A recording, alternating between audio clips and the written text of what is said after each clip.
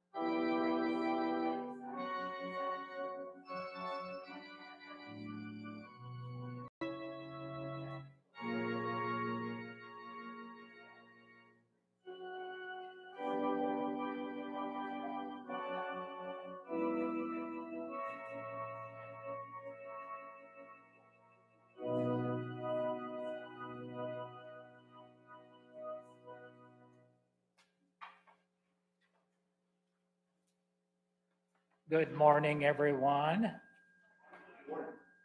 Welcome, welcome, welcome, welcome, welcome. That's what Jimmy Fallon says, isn't it? We'd like to welcome you today to this place of worship. God is here. Do you believe that? Is God here? Wonderful. You are here. I am here. God is here. We rejoice together in God's presence. Today is the fourth Sunday of Advent. Wow, the time is flying fast. Fourth Sunday of Lent, not Advent. Time is flying fast, isn't it? Soon we will be at our Easter season. So today we again welcome you. Our greeter today on YouTube is Jackie Vega. Thank you, Jackie, for doing that for us today. If you would like to follow along in a order of worship, you may get that online at valleyumc.org under current events. So you can do that while you're doing nothing else. I'd like to welcome our special speaker today, Reverend Ryan Russell. He's over here. Ryan is the associate pastor at Walnut Hills United Methodist Church in Urbandale, where he works primarily with the youth and kids programming. Ryan grew up in Tacoma, Washington. He went to school in Idaho and at Garrett Evangelical Seminary in the Chicago area. And he just last week was approved to be ordained at annual conference this June. So congratulations are due, Ryan. So today, if you can find your Lenten kit, you need your sea glass and the piece of wire that you were encouraged to gather, and also some objects from nature. And also, we'd like to invite you to join with us in worship and singing. And those of you here in the room, we try to practice whisper singing. And I have tried that some, and it is kind of hard to do. But in one way, it kind of helps reinforce the words. You're thinking more of the words than the tune, perhaps.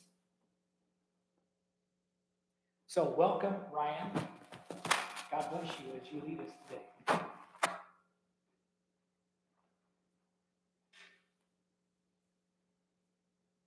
Let us continue our Lenten season of recovery as we focus on health in all the ways that health is at the heart of our spiritual lives.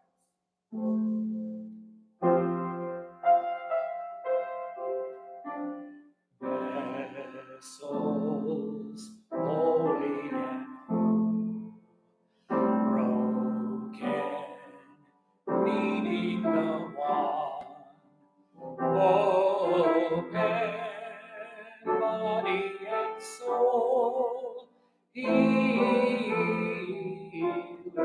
come.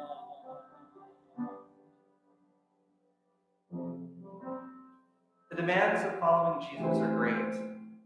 Sometimes we must make extraordinary efforts to move in a new direction.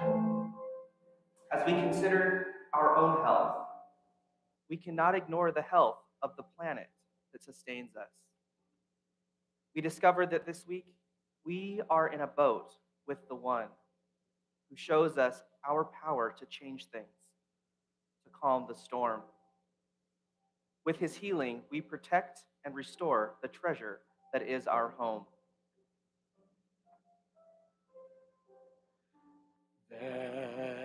Vessels holy and whole, broken, needing the one, open body and soul, healer come.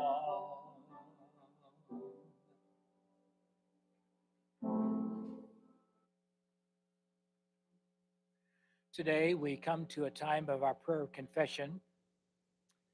Let us acknowledge our need to restore, repair, and renew the holy vessels that we are, especially this holy container of life in which we live this very planet. Let us pray. Life-giving God, in the beginning, you created this universe with the words, "Let it be." And the waters and dry land, the sky and the creatures were formed. You set humanity among these wonders and invited us to honor and care for all things.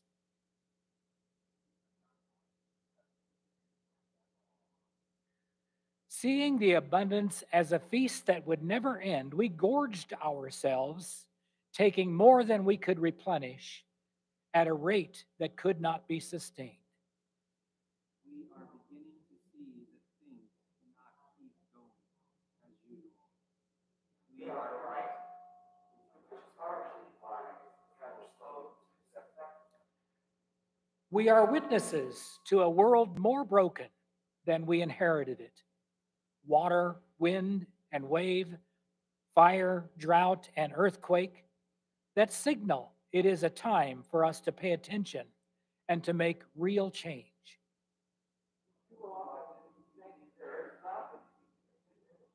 It all feels overwhelming, and so we look away, sometimes even from small things that we could do.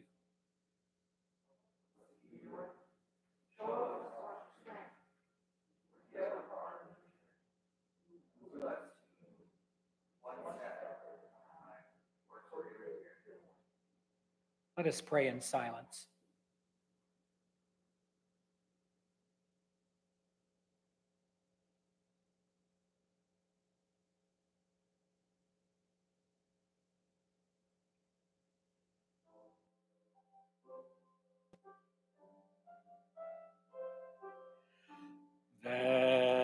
Vessels holy and whole, broken, needing the one, open, body and soul, healer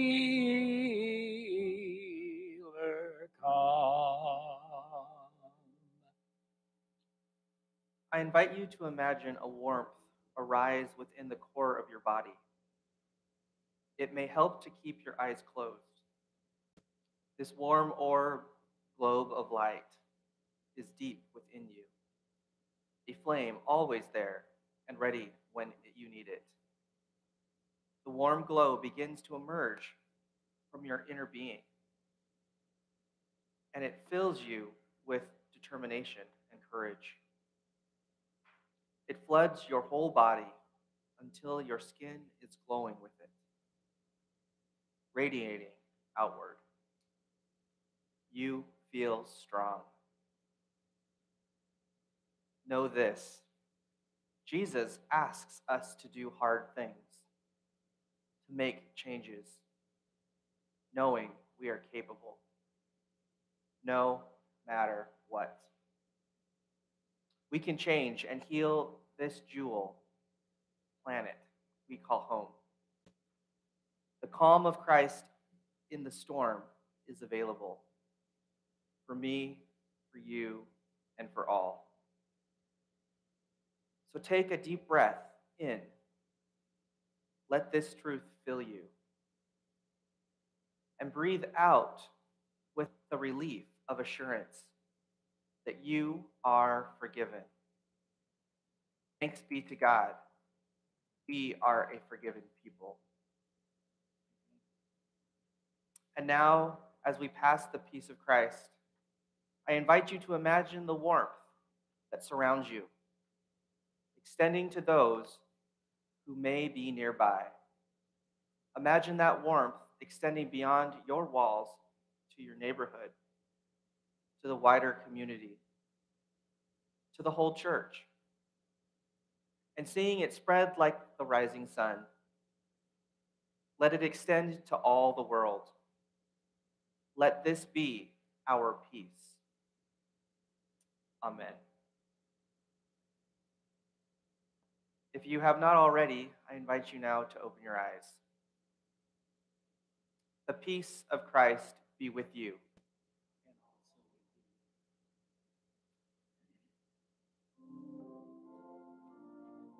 Invite us to stand to sing this hymn.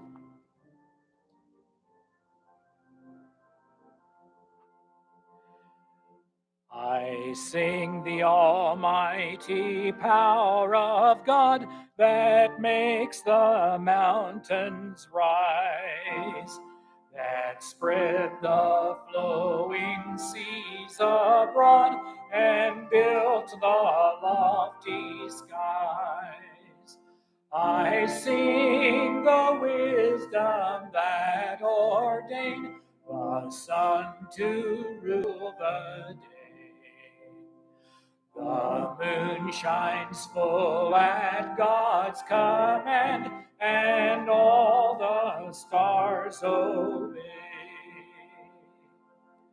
I sing the goodness of the Lord, who filled the earth with food, who formed the creatures through the word, and then pronounced them good. Lord, how thy wonders are displayed, where'er I turn my eye. If I survey the ground I tread, or gaze upon the sky, there's not a plant or flower below that makes thy glories known. And clouds arise and tempests blow by order from thy throne, while all that borrows life from thee is ever in thy care. And everywhere that we can be, thou, God, art present there. You may be seated. If you have children at home, I invite you to bring them around the computer a little bit closer.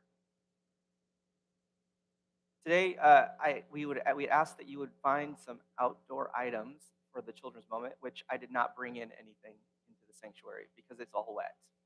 But if you have some things at home that you can use, feel free to grab those. But before we do anything else, let's breathe together. I'm not talking about inhaling or exhaling, but about true breathing. When we inhale, we take in oxygen, which our body needs. But when we breathe, something else happens. In the Bible, we hear these words from Job. The Spirit of God has made me, and the breath of the Almighty gives me life. When we breathe, each breath is the Spirit. It's the breath of God Almighty in our lungs. Our bodies need oxygen, and our souls need the breath of God, working to heal us from the inside out. So let us start by taking a deep breath in, slowly through your nose. Let that breath stay in your lungs for a couple of seconds. And now let it out slowly through your mouth. And let's do that one more time. In through your nose and out through your mouth.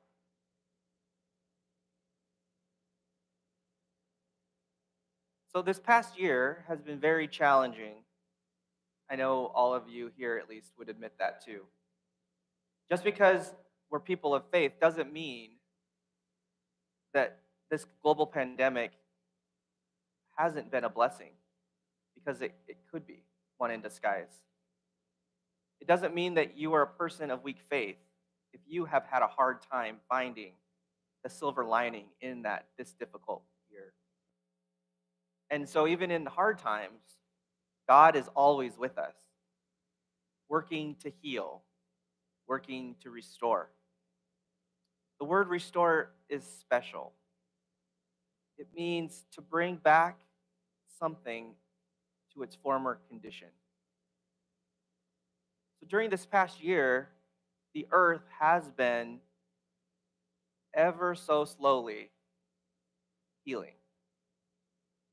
With fewer cars on the road driving to and from work, the carbon emissions in the air have decreased.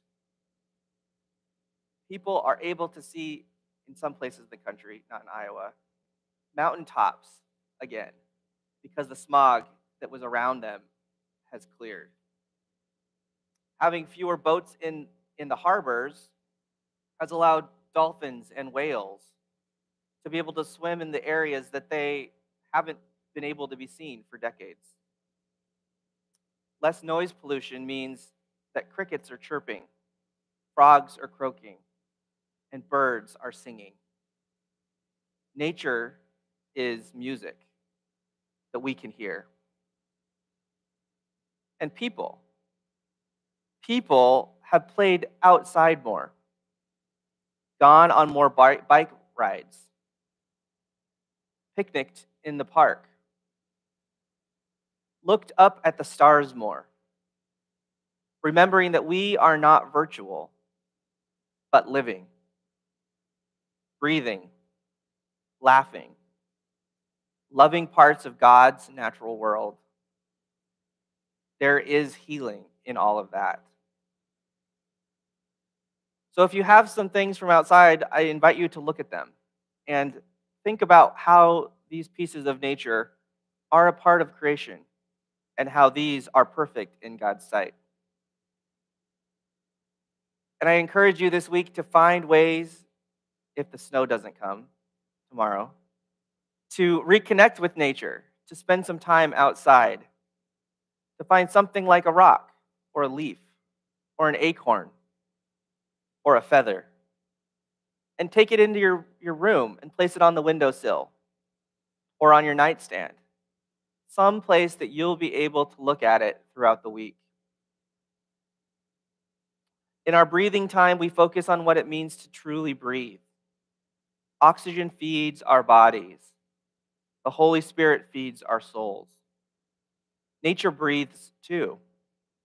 The oxygen that we breathe comes from nature. The plants, the trees, and even algae produce it.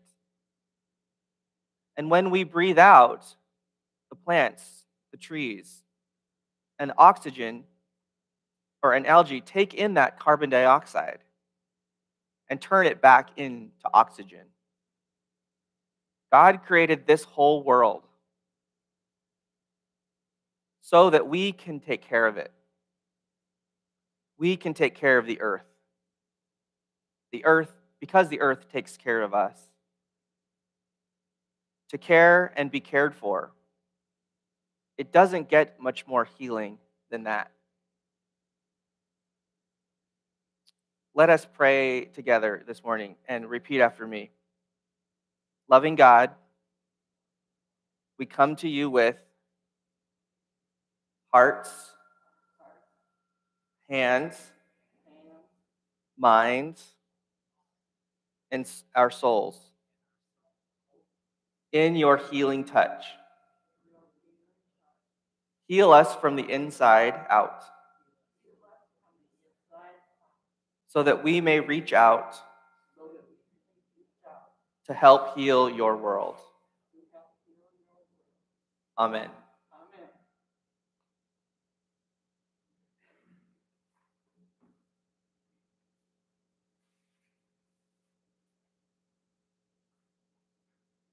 How the world has changed. It seems quickly, but actually it has not been quickly. It's been very, very slow over the centuries. Over the eons, the world changes. But somehow our realizations seem to come kind of suddenly when we see floods and hurricanes and tornadoes in all kinds of disasters that are not supposed to occur more than 100 years apart, but they are now 10 years apart or 5 years. It makes us think that these things are happening suddenly. Here are some contemporary words to make you think. From Desmond Tutu, 25 years ago, people could be excused for not knowing much or doing much about climate change. Today, we have no excuse. Mahatma Gandhi said this: a good person is the friend of all living things.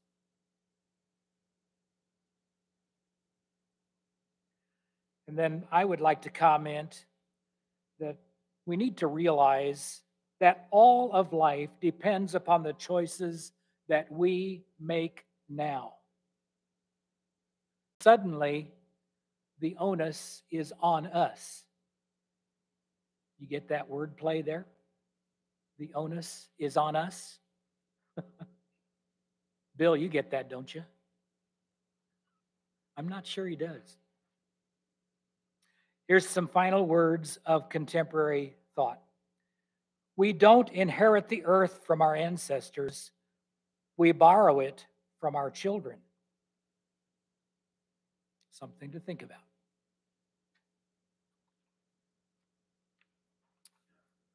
Our scripture lesson this morning comes from the book of Matthew, chapter 8, verses 18 to 27.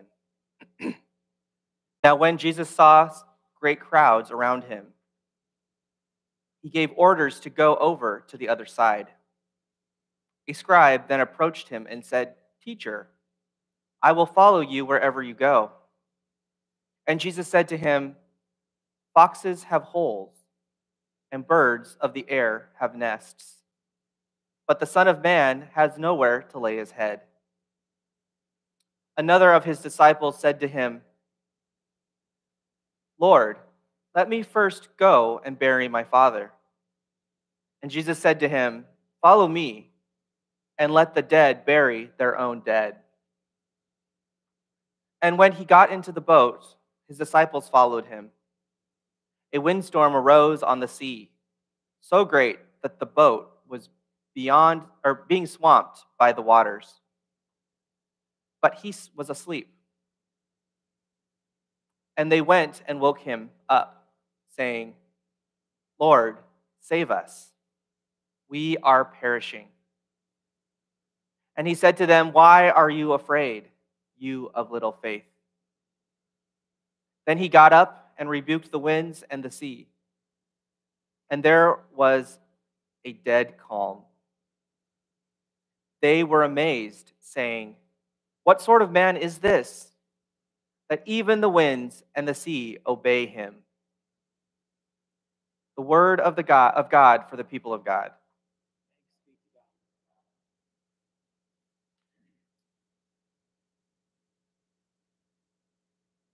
So thank you for having me this morning. It's a privilege to be with you. I know at my church, our music director is also gone this week. So it's very interesting to see what will happen when I talk to them later today. And I know Lee has not had a Sunday off since she started here in July. And so it was very nice and easy for her to have me come over. I live actually over here on between 39th and 40th on Dakota, so it's really close. And we're doing the same sermon series, so it was really easy for me to step in and be with you today because I'm familiar with all of the material already.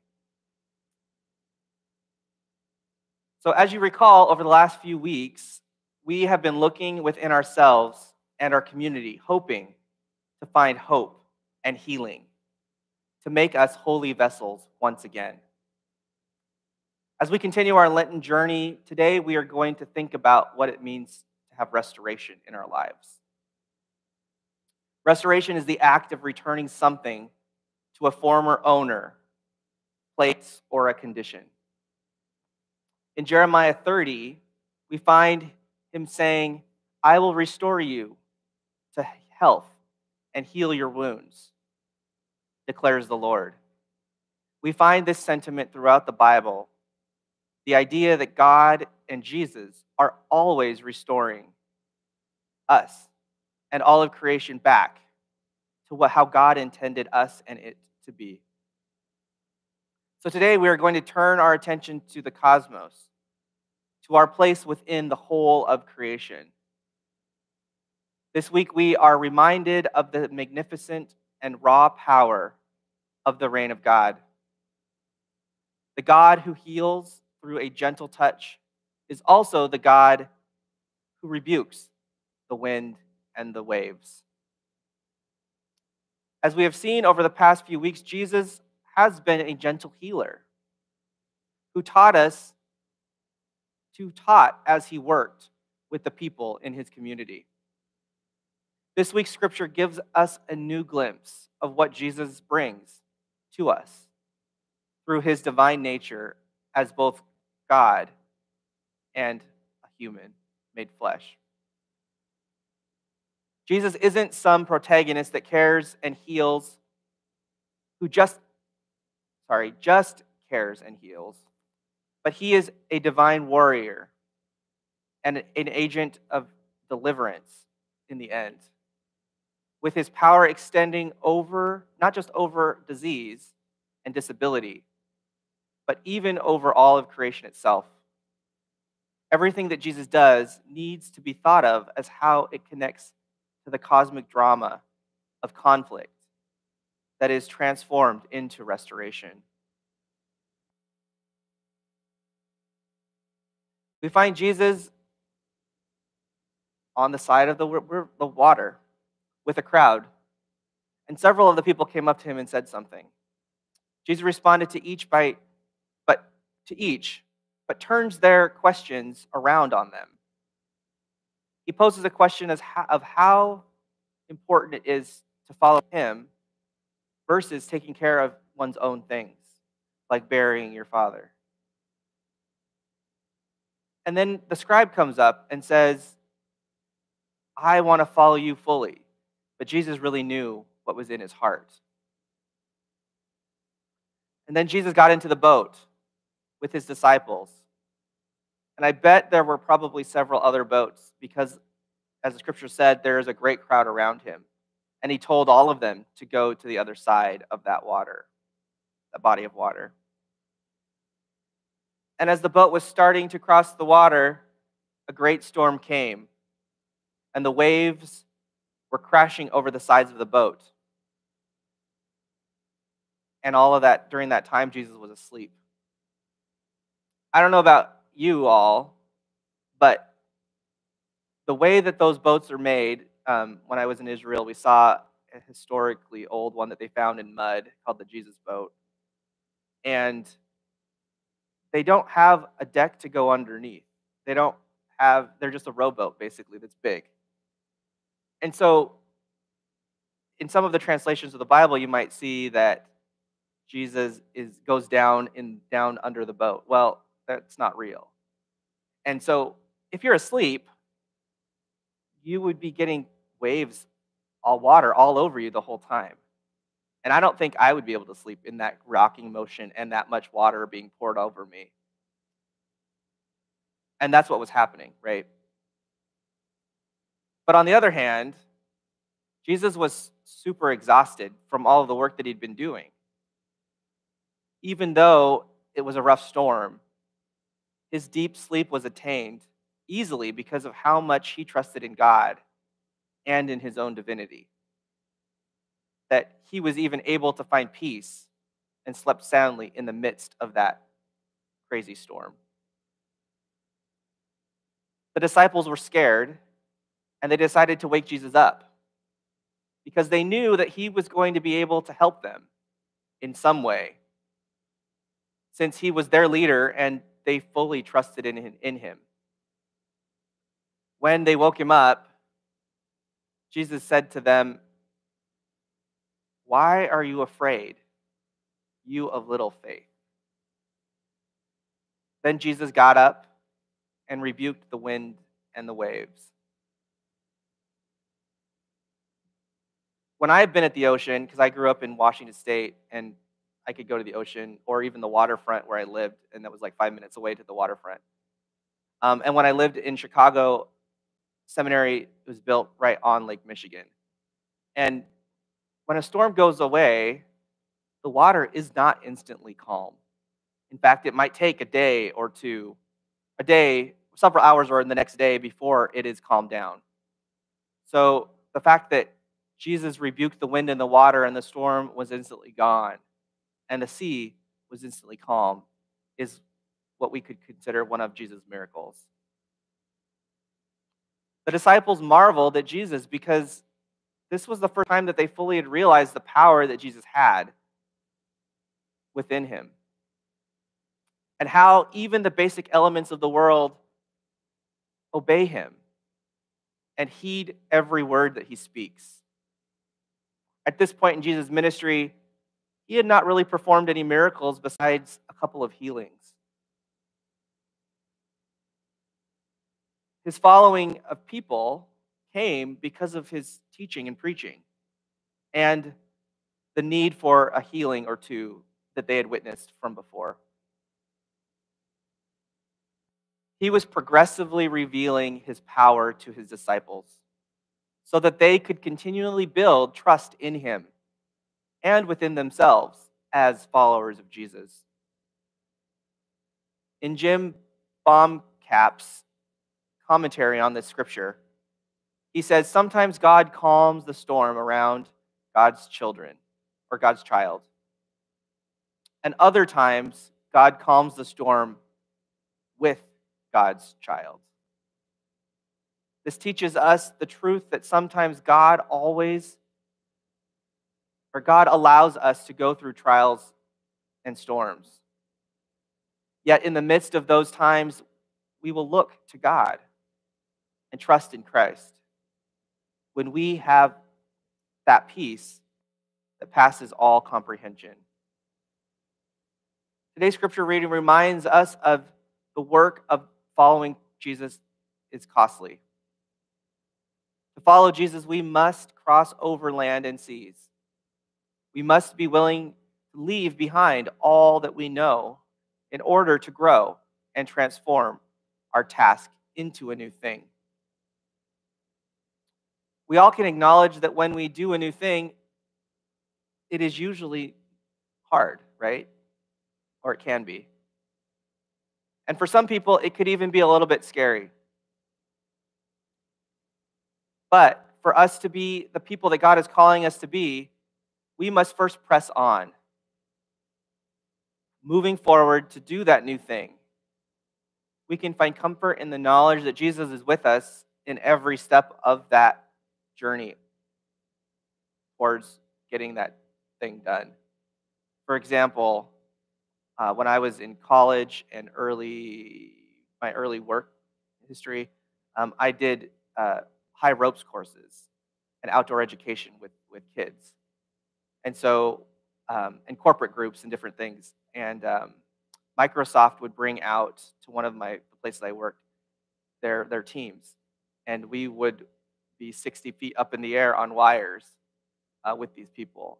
And so, yes, obviously they may not have been Christian, but they're finding some sort of strength in themselves to be able to overcome the fear of heights, right? And the fear of that new thing that they've experiencing that day. And so for me, when I first did that, I trusted the equipment, right? But I also trusted that God wouldn't put me in a place of danger on purpose, right? Like I knew that I would be okay in the end. So even in the midst of new things we might be doing, we acknowledge that there's a lot of brokenness in our lives that calls for healing, renewal, and restoration. Perhaps nothing is more important and more immediate than the healing, renewal, and restoration of the planet. The environmental health of our world impacts us more than we can even imagine. If we work towards recovery of ourselves and our communities, but we fail to work towards the recovery of our environment, we find ourselves caught in a constant cycle of destruction. The healing of all of creation is intertwined and interdependent with us. God put humanity on earth to care for it, to have dominion over it. So ask yourself, how have we done with that? As I think back to my college years at the University of Idaho, I studied geology and in some of the classes, climate change. And I know that my understanding of climate change changed because the science was able to prove it to me. And not that I didn't believe it before, but I was able to really see the evidence through the science. So just to warn you, I'm going to give you a little science lesson. And for those of you who understand this stuff, this is very generalized, right? I can't say a lot in 6 to 8 sentences. Plus, this is not a science lecture, so I don't want to get into it too much. But in the last 1,000 years, for example, of history, the paleoclimate record shows that climate does vary because of solar and volcanic activity. And when those activities happen, more carbon is emitted into the atmosphere. When those events occur, that forces climate change to happen, right? The climate changes because of that level of carbon.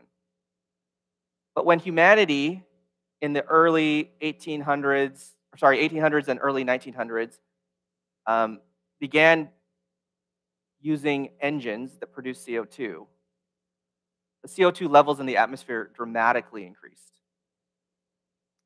And you can see this in ice cores that they've drilled out of Antarctica and bring back. And each layer of ice has little bubbles in it. And they can measure the carbon levels in those bubbles to be able to determine the concentration. And over the last 20 years, especially, they've seen the huge increase even over the last 100. And that carbon in the air, in the atmosphere, as you all know, creates a blanket over the earth, an insulating blanket, which causes global warming. But because the atmosphere is more complex than that, we know that it not only creates warming in the world, but it also makes it colder in places that usually and historically have been warmer places, like Texas the other week, right? For an example. So we have not always cared for the creation as we should, right? So how are we going to turn this ship around as a community, as a global community?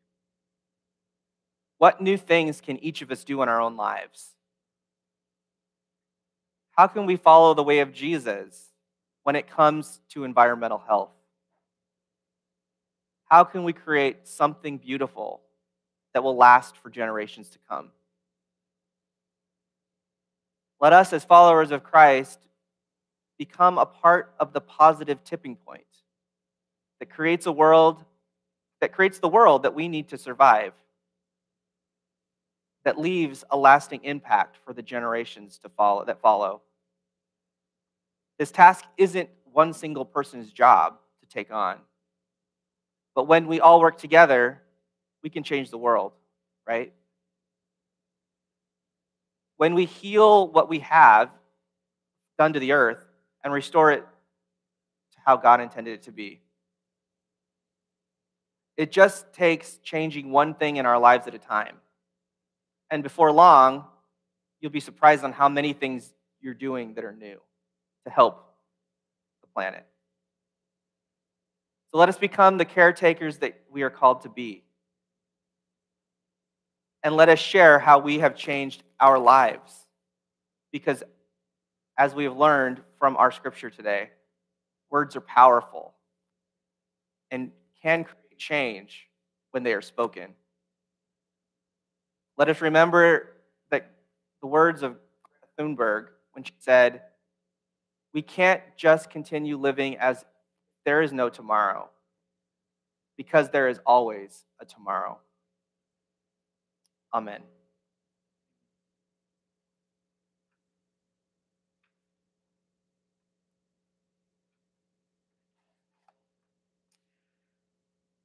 invite us to join together in the song, "The Spirit of the Living God, Fall Fresh on Me."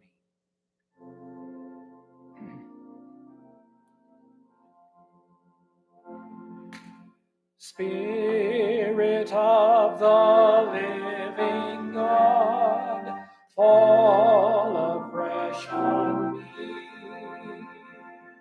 Spirit of the living God, fall afresh on me. Melt me, mold me, fill me, use me. Spirit of the living God, fall afresh on me. Let's just sing that again. Spirit of the living God, fall afresh on me. Spirit of the living God, fall afresh on me. Melt me, mold me, fill me, use me. Spirit of the living God, fall afresh on me.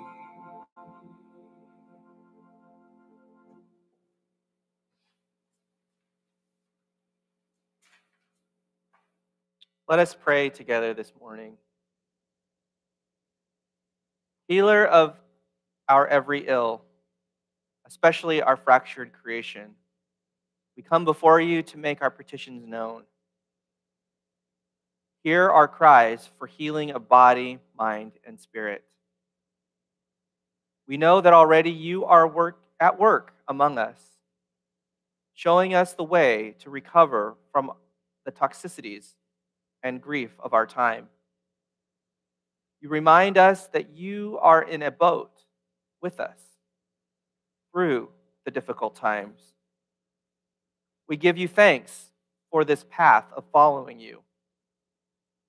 Even when you call us to cross over from one way of life to another. We pray especially for those who are impacted most by dwindling resources. We pray that we will continue to learn and see and know how our actions affect others, not just ourselves. We give thanks for the wake-up calls that people are sounding, and we pray for the fortitude to move this journey forward alongside them. We give thanks for the courage of activists and educators who help us wake up to the storm and to see that we have it within our power if only we have the collective will to calm that storm, to restore the earth's wholeness. We ask for courage and encouragement to reevaluate how we as a church can join this effort now and into the future.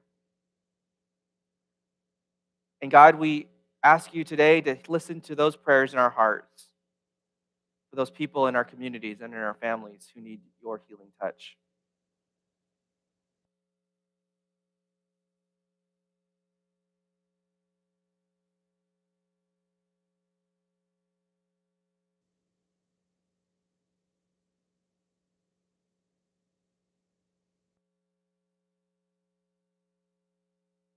Let us continue our prayers with the prayer that Jesus taught us to pray. Our Father, who art in heaven, hallowed be thy name. Thy kingdom come, thy will be done, on earth as it is in heaven. Give us this day our daily bread, and forgive us our sins, as we forgive those who sin against us. And lead us not into temptation, but deliver us from evil. For thine is the kingdom, the power, and the glory forever. Amen.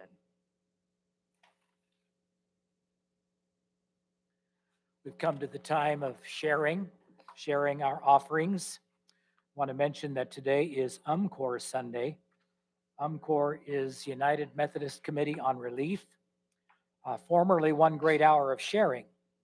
And the really, really neat thing about UMCOR is that when we give for something special, 100% of our dollars go toward that special need.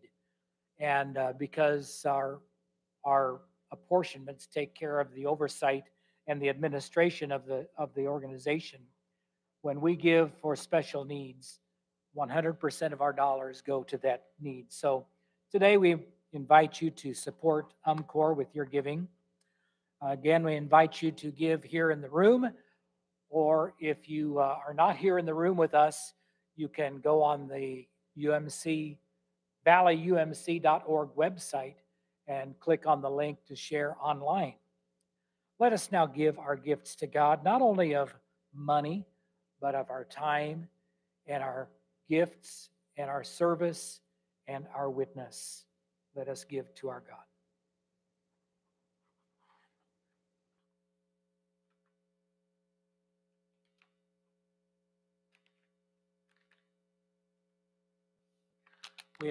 We have a video for the UMCOR Sunday, I guess.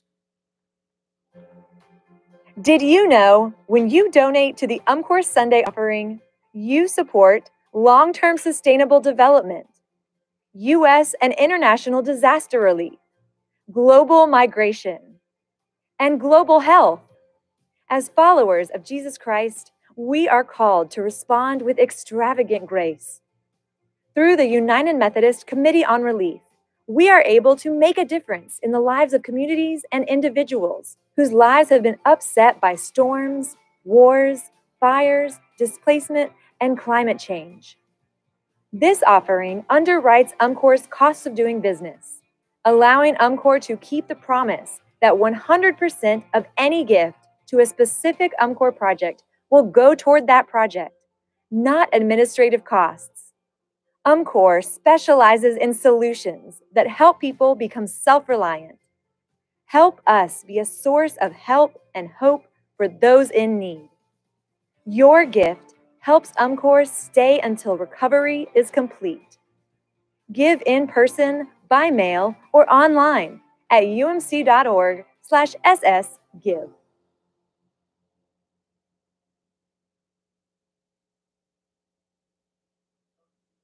Here, there is an offering basket at the doors where you may leave your offerings as you leave today. Now let us join in our prayer over the offering. All things of earth are holy. All things are one in you. This earth is filled with your beauty, God, charged with your love. We bring these our gifts for thy service, dear Savior. Receive and bless them for thy kingdom's sake. Amen. At this time, if you have your piece of wire and your piece of glass, we will do our ritual this week. So please find those if you have them. The words of Jesus we highlighted this week are, "Follow me and let the dead bury their own dead." These words may seem harsh, and yet we hear Jesus' urgency. Now is the time to move, no matter how difficult. We cannot wait. We can face storms because we are a people led by the healer. This week, for our symbolic action, we are going to restore some beauty by highlighting and adding to the beauty of one of our glass pieces. You've received a thin piece of wire, which I've got here, and you were invited to wrap some of that wire around the piece of glass. This can become a pendant. It could be hung in the window or worn on a necklace. Let it be a reminder to you that we must take care. We must care for and contribute to, rather than diminish, the beauty of this earth. So take some time now and wrap your piece of craft wire around your glass.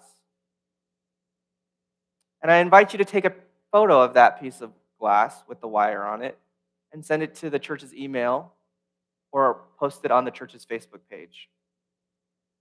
Later in the season of Lent, Lee will use these pictures for worship.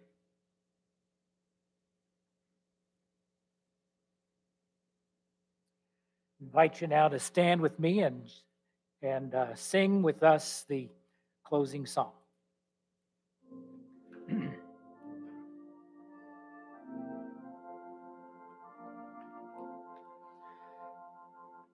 The Spirit sends us forth to serve. We go in Jesus' name to bring glad tidings to the poor, God's favor to proclaim. We now go with the hands of Christ to scatter joy like seed, and all our days to cherish life, to do the loving deed.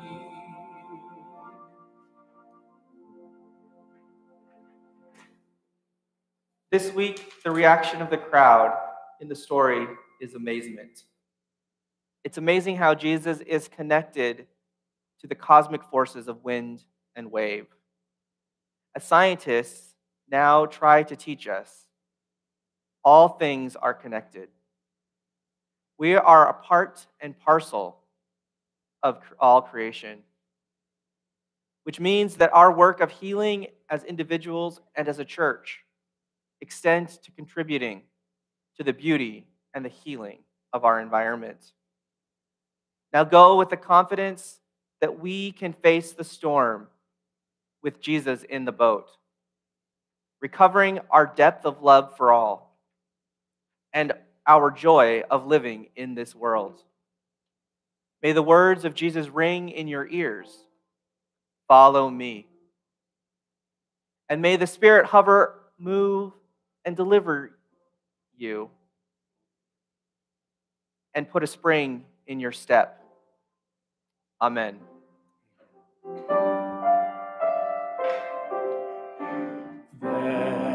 Vessels holy and broken, needing the one.